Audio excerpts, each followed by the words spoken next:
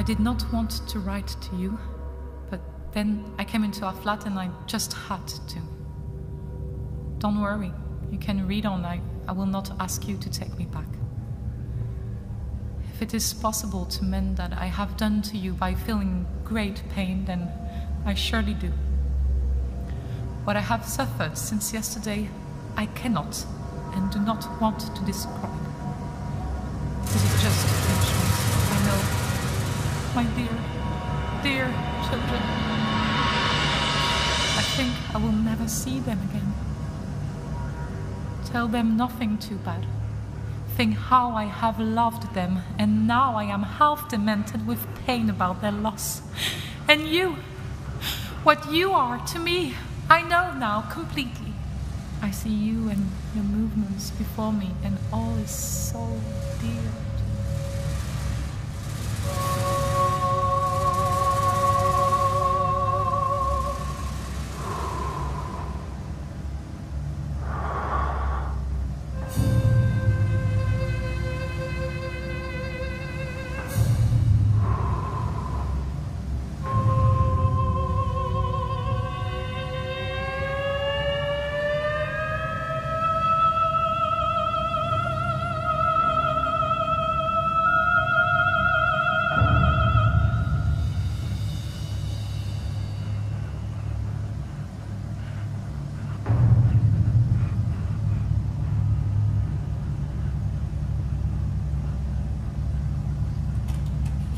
Then I was in the children's room.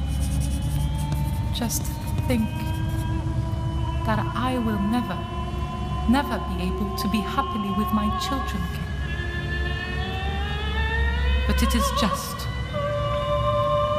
Please excuse this letter. It will not happen again. Just a little love for me. The tiniest bit that has remained. And I will be satisfied.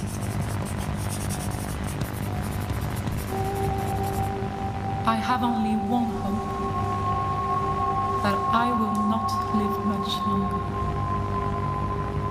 It passes quickly now, dear, and I am glad of that.